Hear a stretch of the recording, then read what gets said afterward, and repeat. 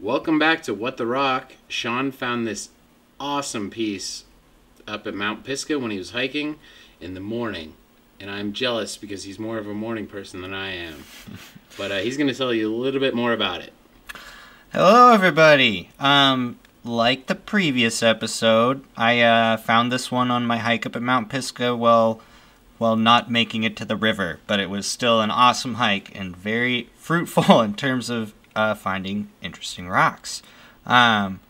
So, I've found, little chunks of crystally looking material that kind of looks like this, but I've never found a big chunk like this.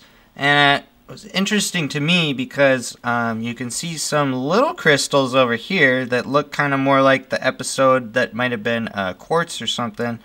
And I find stuff that's a lot more like that on the left frequently, but I've never really found a big chunk of this kind of fractured crystallization like this. And then there's even a little line of kind of pinkish down here. And it's interesting how there's some real deep orange in the middle of that. I don't know how well that comes through, but Looks pretty good. But yeah, it seems like there's a lot of different stuff going on here, and so I would love to know what's happening if you guys have any ideas, and if you know what might be different about this part up here versus the bigger kind of fractured part. So let us know, and thanks for coming back. We really appreciate all the comments and views. You guys are great.